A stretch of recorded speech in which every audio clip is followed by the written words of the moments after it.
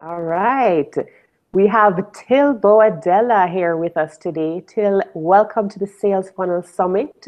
Thank you for being here. You have a lot. Yeah, Yes. thanks a lot for I know having you me. have a lot to share with. Yeah, of course. Definitely. So Till, today we're going to get into a lot of things, customer value optimization and something you call the seed launch. But before we jump in, can you tell us a little bit about yourself and what you do? Yeah, sure. So I started with the whole entrepreneur thing when I was 19 years old. So it's a while ago. It's like 7 years ago, but I failed big time when I started out. I had this idea to create a classified ad website with my girlfriend. So I had this idea that I just could put up a website and somehow people would just flock to that site and I would like become rich overnight. That was my vision back then. Of course, that didn't happen. So I learned how to create a website, put up a little store. Nothing happened really. You know, the big money that I expected didn't come in. The big traffic didn't come in. So I realized, wow, you know, there's a big gap between putting up a website and making money. And that gap is marketing. Right. So started to get interested in marketing, learned a lot. 2 years later, I started a music licensing company called Direct Beats. So I sold hip hop instrumentals to artists, which is kind of a funny niche. Sold that business actually this Monday. So Oh, that's kind congrats. of a chapter that closed there. Yeah. So I learned actually everything I know about marketing from that niche business, from building Direct Beats, you know, trying to make a living as a music producer. And I just applied direct marketing, direct response marketing to everything I did. And I had kind of a competitive advantage because of that, because all our other people were just doing hope marketing, you know, just focusing on branding and all of that. So yeah, learned all that I know about marketing from that business, then started to work with clients, help them with their marketing, started a business called uncovermarketing.com, which is also a blog, which is now my main project. And here I am at the Sales Funnel Summit. Yeah, That's my great. story in short. That's, and I mean, nothing better than your own testimonial to say how marketing, how your methods are working in your own business, and that's great to hear. Yeah, that's important because I feel like there's a lot of people that are teaching marketing, but the only business they have is like teaching marketing. So it's kind of a bit of a contradiction, you know. So I always value people who kind of came from nothing or built a niche business or something like that and learned their marketing there because it's a lot more grounded in reality oftentimes. Right. And they Yeah. have the results that can, Yeah. justify the methods and the, tactics. So, all right, great. So, Till, let's start off. Let's get right into it. Can you tell us Yeah. what is a customer value optimization? What is that all about? Sure. Customer value optimization is a concept I learned from Ryan Dice and Perry Belcher. Sure, you're aware of those guys. Yep. So it's the idea that, you know, the hardest sale is the first sale. So the hardest sale is, you know, getting someone to give you money the first time. But once someone gave you money the first time, something magical happens because I don't know if it's something in the brain or some dopamine release or something like that. But, you know, tests show that people who gave you money already are like 20 times more likely to give you money again. So that's where the whole idea of creating upsells, you know, upsell funnels and sales funnels comes from, because you don't just want to make one sale and then try and go out and find a new customer, but you want to take that first sale and make as much profit as you can from that. So it's a bit like catching a wave and riding it to the end instead of just catching the wave and then getting off it right away. Right. You're going deeper with that particular client. Yeah. So that first sale builds the momentum, right? Because the person already took out their credit card, that you're already sold them on the idea of what you're trying to sell them.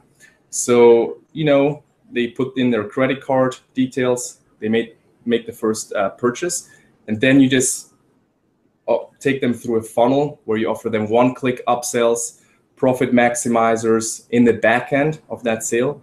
And that's really where most of the money is made. So at least 50% of the money that you'll make will happen in that back end.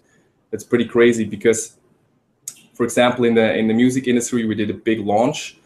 Well, big for the beat industry, made $17,000 in like 34 hours, which is big. It sounds small, like if you compare it to the really big super niches, but for this niche, it was actually the biggest launch ever done. So that was pretty cool. Right. But half of the money we made from the front end offer, which was a $7 Tripwire sale, which was just a beat package, 1 gigabyte of beats for $7. So half of the money we made there, and the other half, around 8,500, were made from upsells. So we offered a second beat package for $39, a third beat package for $27, one more upsell, which was like a marketing package for musicians, and then a free trial for a monthly continuity program to get like new beats every month. So that's an example for customer value optimization. Instead of just taking the money from the first sale and saying, okay, thanks for giving me the money, I'm happy now.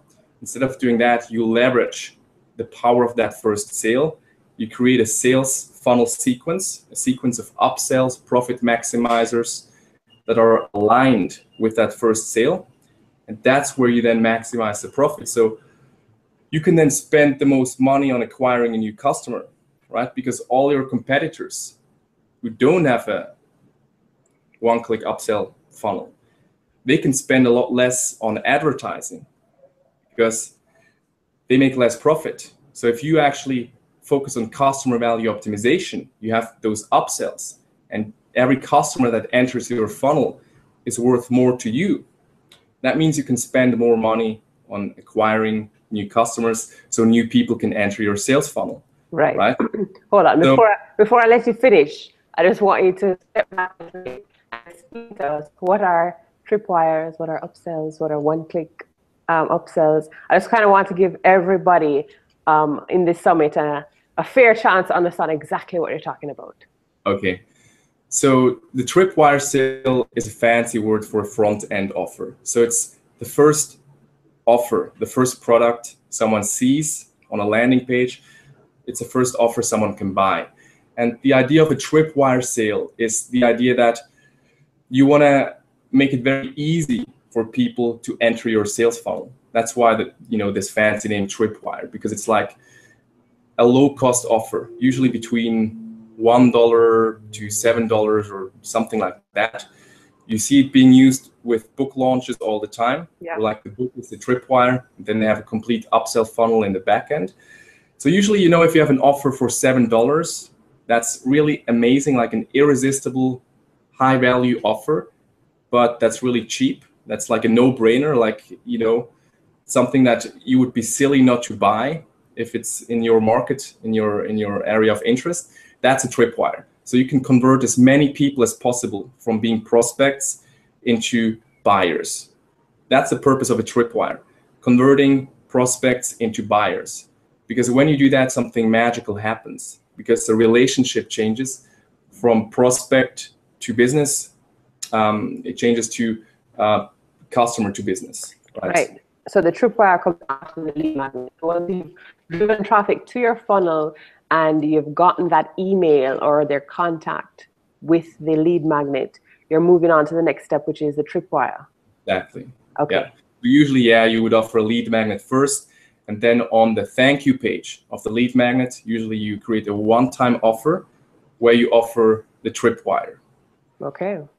So you would give away the free giveaway, and then you would show the sales page for the tripwire instantly after the opt-in with a little note like, we sent the free whatever giveaway to your email.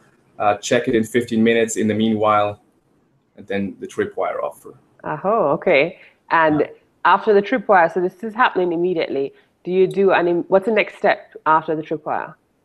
After the tripwire, you want to offer what's called your core offer, your main product.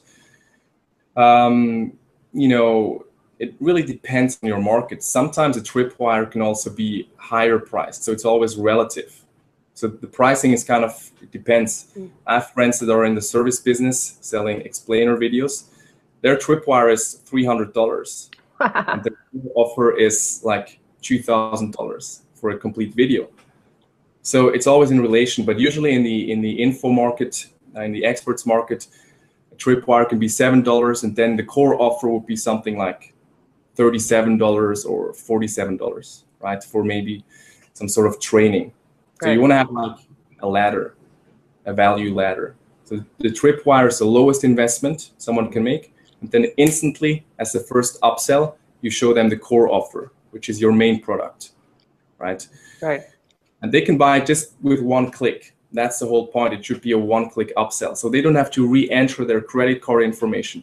They just click the button and it's added automatically to their order. Okay, so that's what we mean by one-click upsell.